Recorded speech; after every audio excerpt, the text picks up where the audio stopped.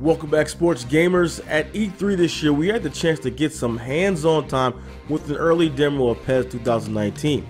The development has been driven by a few crucial pillars this year, one of which is bringing the very best to PES visuals. Konami stated the game will focus only on current-gen consoles and improvements, which means PES 2019 will now support 4K HDR. In addition, the game will have real-time shadows and lighting. The shadows and sun rays will change position throughout the course of the game as the time of day changes. Furthermore, we'll see the return of snow this year as well. Konami has planned new contextual mechanics to add a deeper level of fidelity. Forza, their ball physics system, has been totally revamped. The new system has several new contextual animations leading to the first touch impact system. This will add more uniqueness to individual ball trapping based upon several player traits. To the same effect, new animation and quirks have been added to provide authentic player individuality. This also includes some specialized gear like Beckham's Adidas apparel. A big feature this year is visible player fatigue. Players will wear down over time and subsequently fall susceptible to injuries. You want to make sure you use the new quick sub feature to keep your guys from getting hurt.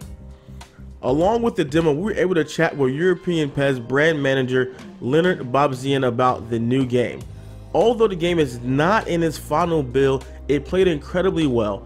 Here's the interview with Bobzian and our editor Kevin Finley. There didn't been any difficult working in the Fox engine, because I know that's widely used for more than one game, right? It's been used for other products as well in the past, obviously, but no, we never really had issues with the Fox engine, so we really enjoy using this engine. Awesome. All right, and I know for one of the stadiums you showed in the demo there, it was fully 3D scanned. Are you guys doing that for all the stadiums, or is it just one of them? Obviously, we already have loads of stadiums, like 40 plus stadiums in the game, and actually every time when we gonna work maybe with a new club and we don't have the stadium already in the game, we are considering the opportunity to do a full 3D scan. With Schalke, it was the first time we actually fully scanned them in a complete different way, which turned out to become very successful, and definitely it's an option for the future. Awesome. Okay, now this is kind of a question from me, because I like tech like that. I've seen full 3D scans happen for like bodies and things like that. It's kind of like a room, multiple cameras. How do you 3D scan a full stadium? So you know that it's, I don't know how to describe. I'm trying to find the right words. You know when you have like when there's some construction works going on in the street, you have those people who are doing all the measurements with their tiny cameras. Right. We worked with an external agency. They came into the stadium and they basically selected different points in the stadium and then scanned a certain part. So the footage in the end, like all the data is like tons of gigabytes. It's terabytes. It's huge. And as you said, like, I mean, if you're like a tech guy, it's super interesting to see how they're doing it. Awesome, thank you. That's kind of just one of my questions there, because I saw it and I was like, wow, that must have been a process. But terabytes of data, I can definitely imagine that for sure. Now, this is kind of back to the game there. You guys have the day-night cycle with the whole lighting system working in the game. And then you're bringing back snow, which is pretty cool.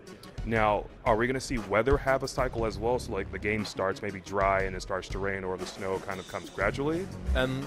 It might happen. We are still considering and working on it. So it is, as you said, it's a super cool feature, and we are hoping to see it in PES 2019. I can't guarantee it right now. So it's one of those things being worked on. Got it. Okay, so I won't dig too much into that then. Now, this is kind of just towards you there. What do you think is going to be the most exciting thing about PES 19 this year? First of all, I think for us, which is huge, is the addition of new licenses. Like, as I mentioned during the presentation, the Russian League is completely exclusive. We have added loads of new European licenses, league licenses, which means that all the teams are fully licensed in the game.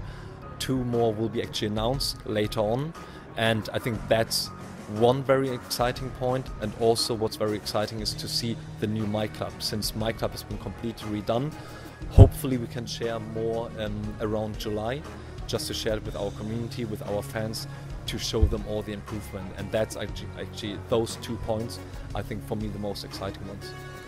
Awesome, awesome. I'm dead curious how to see there because I know I've seen. I just restarted playing PES. I think last year because I got to come to the same demo, so it's been kind of cool to see it transform. You know, to kind of jump in there and see just from this year to or from last year to this year, the change has been gradual and extreme. So it's kind of cool. They're definitely seeing that. This is kind of back to the tech side of things there. You guys mentioned that obviously weather affects the way you play, and you guys have the new fatigue, or the visible fatigue now, I should say.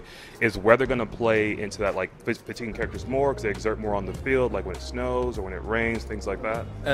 Obviously, visible fatigue is focusing on the player, but also, as you said, like, I mean, weather conditions will play a small part to it. Whether you run through a dry pitch over a dry pitch or a wet pitch will impact it slightly.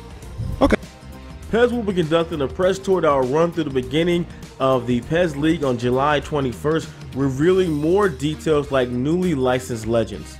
PES 2019 releases on August 28th in North America and August 30th worldwide. If you enjoyed the video, drop a like, and if you loved it, subscribe. This is the Natural at SportsGamersOnline.com.